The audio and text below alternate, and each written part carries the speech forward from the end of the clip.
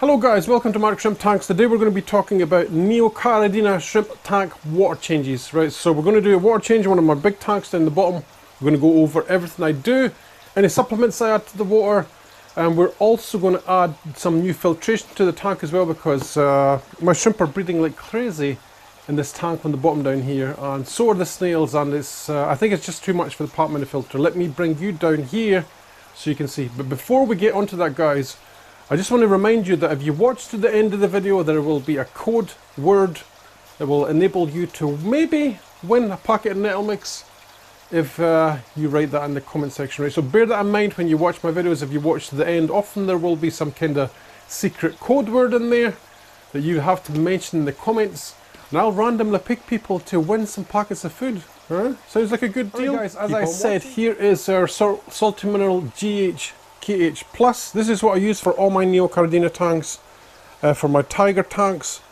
I don't think I use it in anything else. I can't think of anything else. My crayfish tub, I also use it.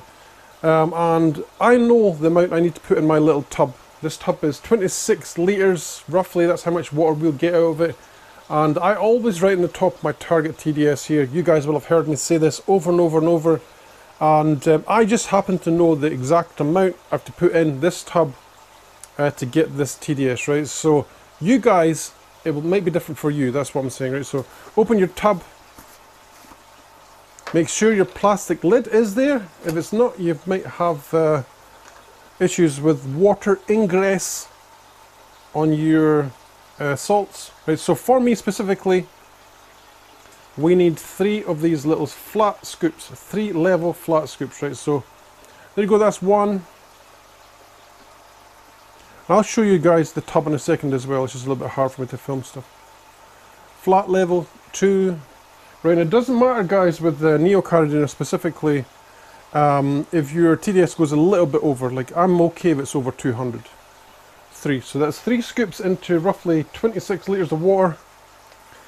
Remember, and put your little plastic lid back on first, so it doesn't get all stuck together with the condensation, humidity in the room. That's why it's in there in the first place. And then I use my little stick here to give it a good stir, right? So this water has been sitting in here for 24 hours. I think I did a water change yesterday in some of these tanks over here. You might have seen that video already where I set up these tanks. That's where that water has went to. So this was fresh water yesterday. 0 parts per million, because I use a DI resin as well to clean up my water supply a little bit more than you guys will do if you use tap water, right? So this is not a tap water video, this is an RODI video. I'm using pure reverse osmosis water, right? If you guys want to keep shrimp and you want to further keep shrimp eventually in the future as well, it is worth you investing in a good reverse osmosis unit, right? So I give my little mixture a little stir like this, literally, guys, for 15-20 seconds, something like that. And this stuff it mixes faster compared to the Sulawesi powders I have as well, the mineral powders. This stuff mixes way faster. It's almost instant. Right, so you give it a mix, like so. And I also have oxygen going in here, right? I'm going to actually bring you over here because I know you've just been looking at a blank screen, not my beautiful face. I'll bring you over here so you can see for yourself. Right, as I said, this is my tub here, 26 litres. Auto shut off valve here, so as soon as this is emptied it will refill again. I always have a circulation pump in here. I'm actually going to change this metal clip I have here because I noticed there was some little bits of rust flakes falling off into the water, right? So this is going to be changed to a plastic one. The water just always continuously flows like this. We have our air going in with an air stone. Plastic pipe, dual purpose. I use it to feed my shrimp as well. Good management, guys. You've got to try and get more than one use at one thing. And so once this is done, let's go over, let's see what it says. Momentos of truth, right? So I think on that tub I have written down 192. Let me put it in because I actually figured this out after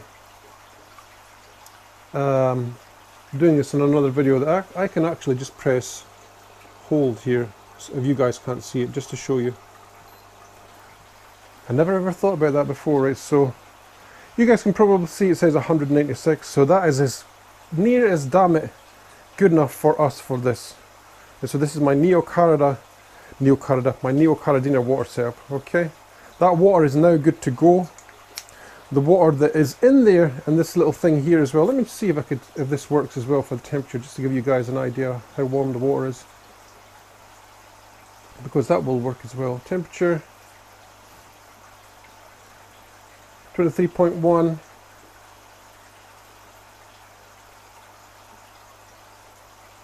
Oh, I switched it off instead of pressing hold. My bad, guys. Not used to using the hold function. 23.1, which is okay for this shrimp room. I think the other tanks and stuff are like 24 degrees, but this is, it's just been in here for one day with a little bit of circulation, so that's probably why there's a difference. Okay, so next we're going to go on to our water being siphoned from the tank. I might have to do it in parts just because the tank is on the floor. Let me show you right now. Okay guys, we have our water siphon here. You can see the level of the tank, right? And this is why it's a little bit awkward for me to do this sometimes on camera. I do plan to take out 20% water change volume on my tanks. So that's 20% water on my tanks from now on my Neocaridina tanks. Just simply because, guys, there is such a large volume of animals in my Neocaridina tanks. I need to do that a little bit more water changing anyway, right? So let's get started. Siphon as always.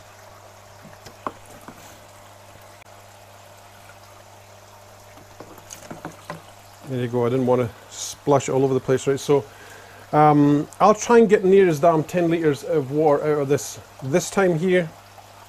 And then the next one it will be less, it'll be like 5 litres, and then I'll have to take 5 litres out again. There's just no way I'm going to get 20 litres of water out when the tank is this close to the ground, right? So the other thing that we're going to do today, guys, is as well, I'm actually going to add another filter to this tank. Let's have a little look at it while we're waiting. This is a big aqua filter. There's a hang and back filter as well. Let's have a little look at it.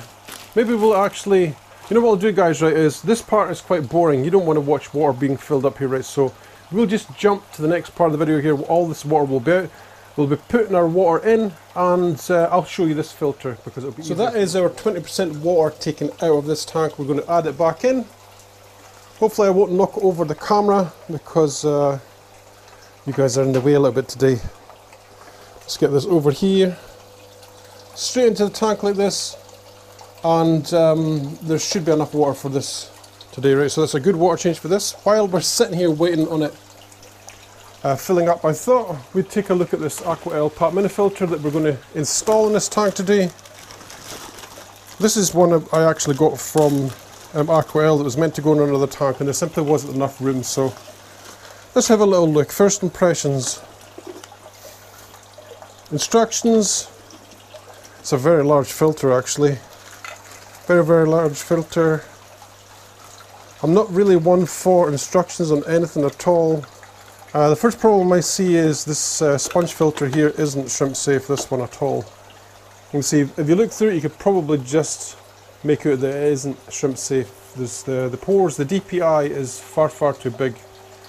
So we'll fix that as well. There seems to be a couple of, why would there be 2 of these in here? There's 2 of these parts here.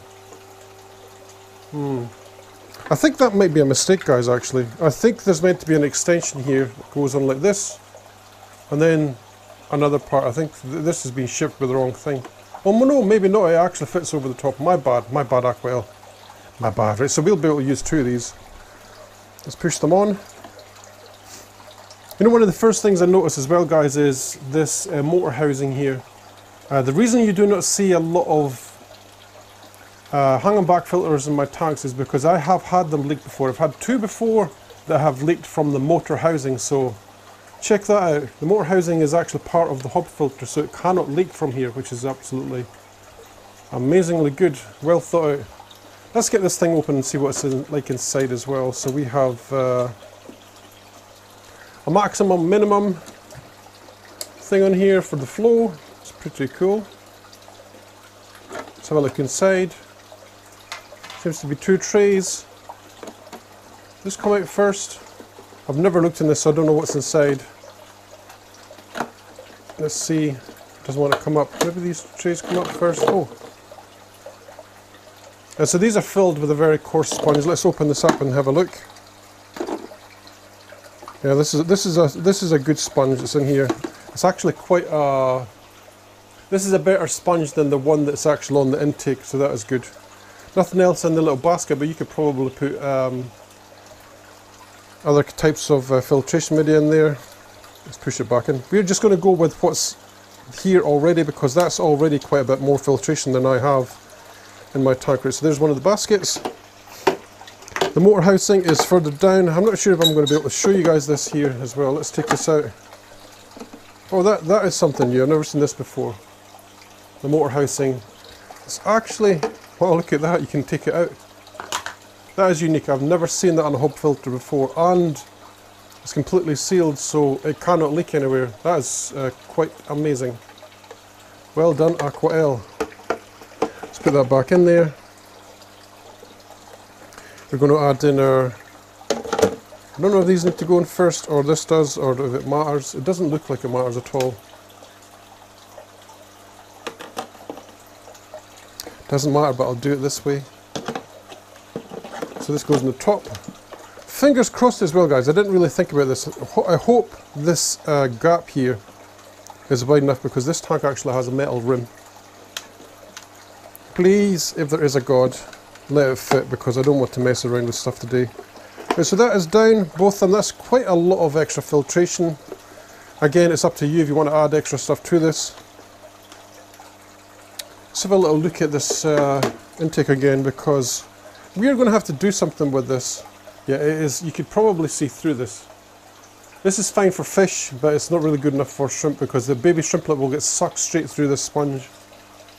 Right, I have had to change some of my filters, of my Pat Mini filters, from this to the round type. I just happen to have one up here, like this. I've had to change them to this before. I wonder if we can get this to fit on here.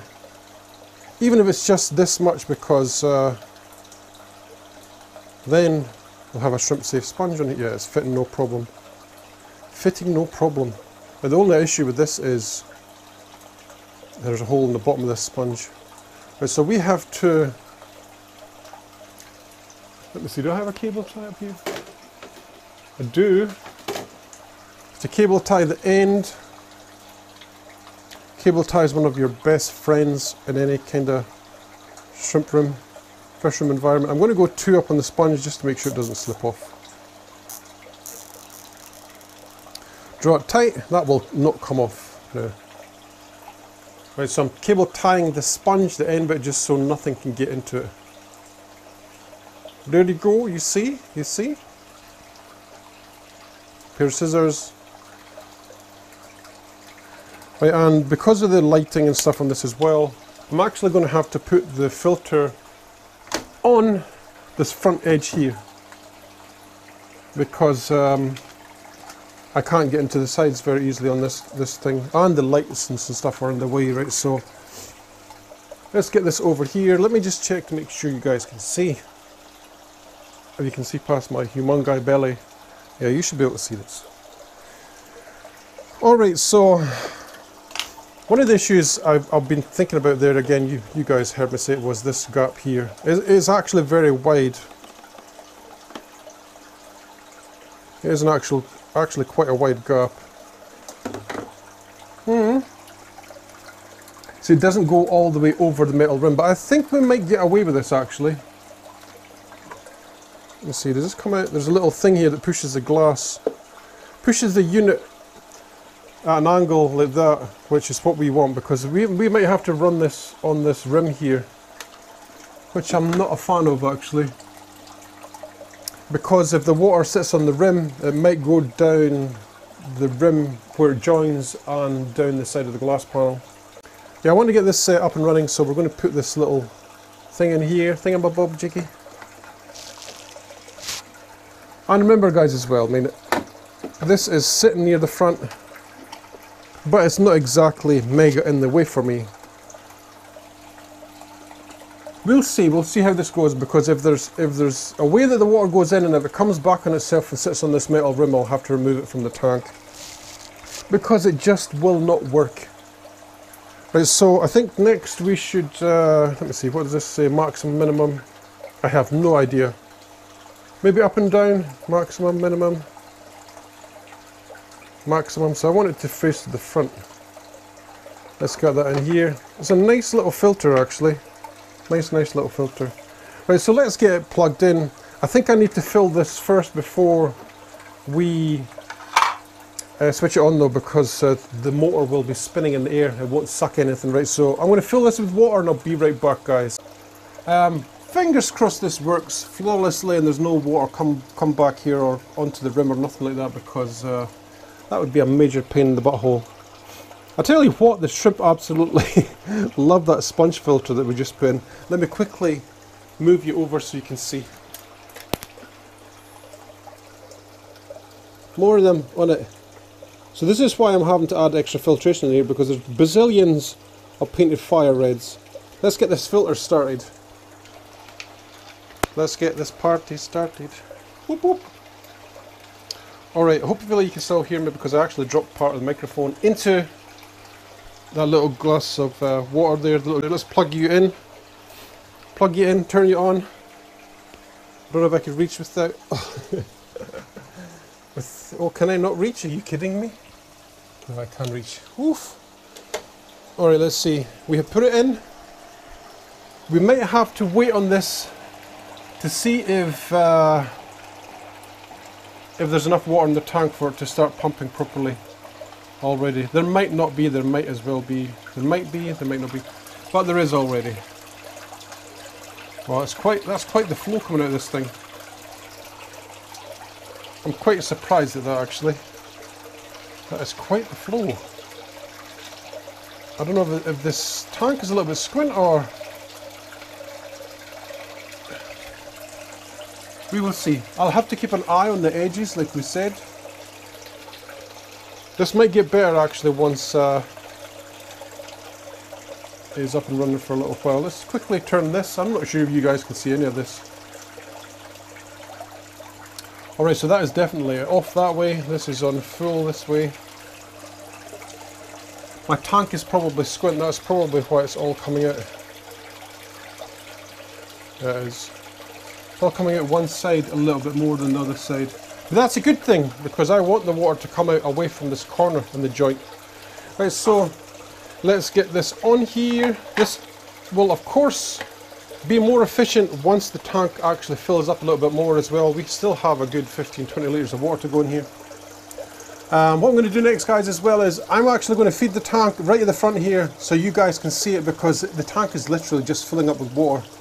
Mega boring, right? So we are going to feed the tank right at the front here. You will get some macro footage just to see how many lovely, beautiful painted fire reds are actually in here. Let me quickly show you the flow as well, because it's quite impressive.